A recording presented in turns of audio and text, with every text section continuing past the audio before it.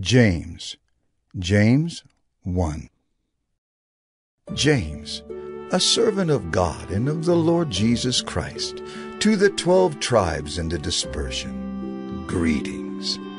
Count it all joy, my brothers, when you meet trials of various kinds, for you know that the testing of your faith produces steadfastness. And let steadfastness have its full effect, that you may be perfect and complete, lacking in nothing. If any of you lacks wisdom, let him ask God, who gives generously to all without reproach, and it will be given him. But let him ask in faith, with no doubting. For the one who doubts is like a wave of the sea that is driven and tossed by the wind. For that person must not suppose that he will receive anything from the Lord. He is a double-minded man, unstable in all his ways. Let the lowly brother boast in his exaltation, and the rich in his humiliation, because like a flower of the grass he will pass away. For the sun rises with its scorching heat and withers the grass. Its flower falls and its beauty perishes. So also will the rich man fade away in the midst of his pursuits. Blessed is the man who remains steadfast under trial, for when he has stood the test, he will receive the crown of life, which God has promised to those who love him. Let no one say when he is tempted, I am being tempted by God. For God cannot be tempted with evil, and he himself tempts no one. But each person is tempted when he is lured and enticed by his own desire. Then desire, when it has conceived, gives birth to sin, and sin, when it is fully grown, brings forth death. Do not be deceived, my beloved brothers. Every good gift and every perfect gift is from above, coming down from the Father of lights, with whom there is no variation or shadow due to change. Of his own will he brought us forth by the word of truth, that we should be a kind of first fruits of his creatures. Know this, my beloved brothers, let every person be quick to hear, slow to speak, slow to anger. For the anger of man does not produce the righteousness of God. Therefore, put away all filthiness and rampant wickedness, and receive with meekness the implanted word, which is able to save your souls. But be doers of the word and not hearers only, deceiving yourselves. For if anyone is a hearer of the word and not a doer, he is like a man who looks intently at his natural face in a mirror. For he looks at himself and goes away, and at once forgets what he was like. But the one who looks into the perfect law, the law of liberty, and perseveres, being no hearer who forgets, but a doer who acts, he will be blessed in his doing. If anyone thinks he is religious and does not bridle his tongue, but deceives his heart, this person's religion is worthless. Religion that is pure and undefiled before God the Father is this: to visit orphans and widows in their affliction, and to keep oneself unstained from the world. James 2. My brothers, show no partiality as you hold the faith in our Lord Jesus Christ, the Lord of glory. For if a man wearing a gold ring and fine clothing comes into your assembly, and a poor man in shabby clothing also comes in, and if you pay attention to the one who wears the fine clothing and say, You, sit here in a good place, while you say to the poor man, You stand over there, or sit down at my feet, have you not then made distinctions among yourselves and become judges with evil thoughts? Listen, my beloved brothers. Has not God chosen those who are poor in the world to be rich in faith and heirs of the kingdom which he has promised to those who love him? But you have dishonored the poor man. Are not the rich the ones who oppress you and the ones who drag you into court? Are they not the ones who blaspheme the honorable name by which you were called? If you really fulfill the royal law according to the Scripture, You shall love your neighbor as yourself, you are doing well. But if you show partiality, you are committing sin and are convicted by the law as transgressors. For whoever keeps the whole law but fails in one point has become accountable for all of it. For he who said, "Do not commit adultery," also said, "Do not murder." If you do not commit adultery, but do murder, you have become a transgressor of the law. So speak and so act as those who are to be judged under the law of liberty. For judgment is without mercy to one who has shown no mercy. Mercy triumphs over judgment. What good is it, my brothers, if someone says he has faith but does not have works? Can that faith save him? If a brother or sister is poorly clothed and lacking in daily food, and one of you says to them, "Go in peace, be warmed and filled," without giving them the things needed for the body, what good is that? So also, faith by itself, if it does not have works, is dead. But someone will say, "You have faith, and I have works. Show me your faith apart from your works, and I will show you my faith by my works. You believe that God is one. You do well. Even the demons believe and shudder. Do you want to be shown, you foolish person, that faith apart from works is useless? Was not Abraham our father justified by works when he offered up his son Isaac on the altar? You see that faith was active along with his works, and faith was completed by his works. And the scripture was fulfilled that says, Abraham believed God, and it was counted to him as righteousness. And he was called a friend of God. You see that a person is justified by works and not by faith alone. And in the same way, was not also Rahab the prostitute justified by works when she received the messengers and sent them out by another way? For as the body apart from the spirit is dead, so also faith apart from works is dead.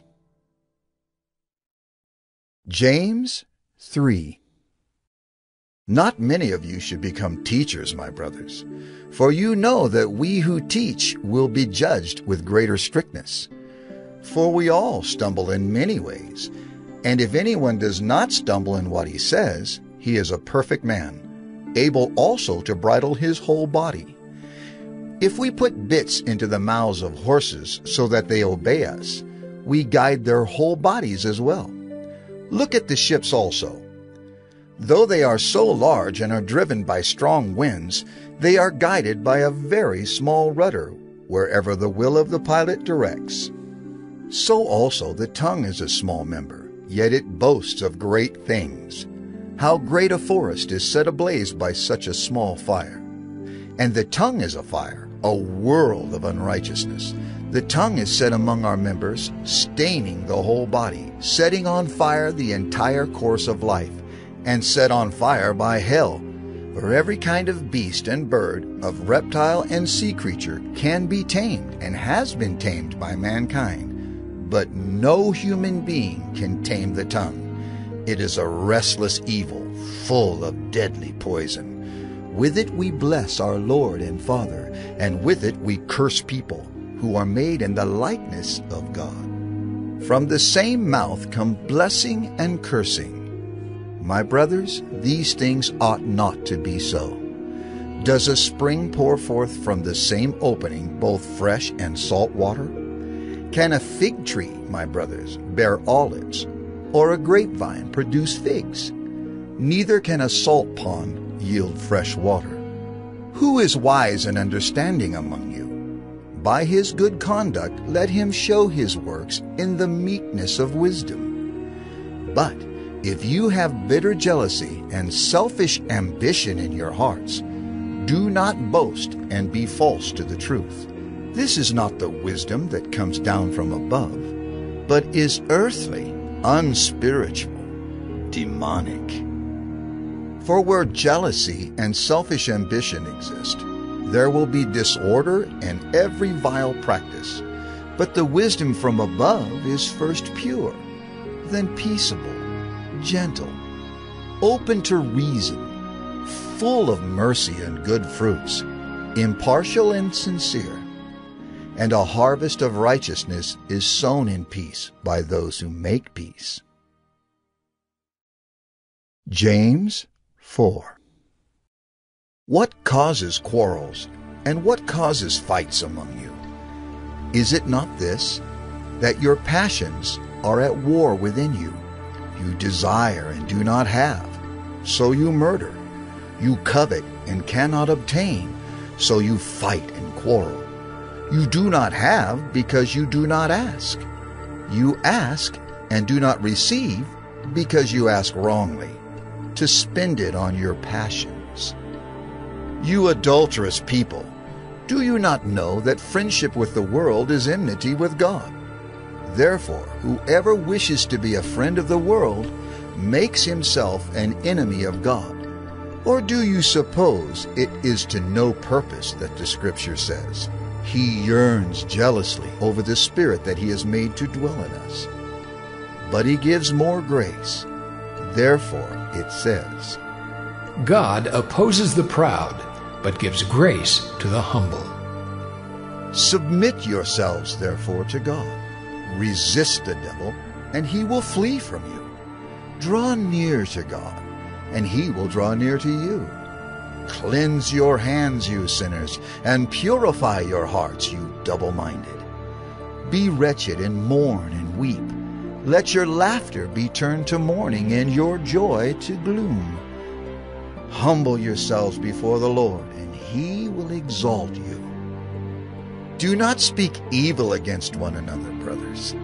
The one who speaks against a brother or judges his brother speaks evil against the law and judges the law. But if you judge the law, you are not a doer of the law, but a judge. There is only one lawgiver and judge, He who is able to save and to destroy. But who are you to judge your neighbor? Come now, you who say, Today or tomorrow we will go into such and such a town and spend a year there and trade and make a profit. Yet you do not know what tomorrow will bring.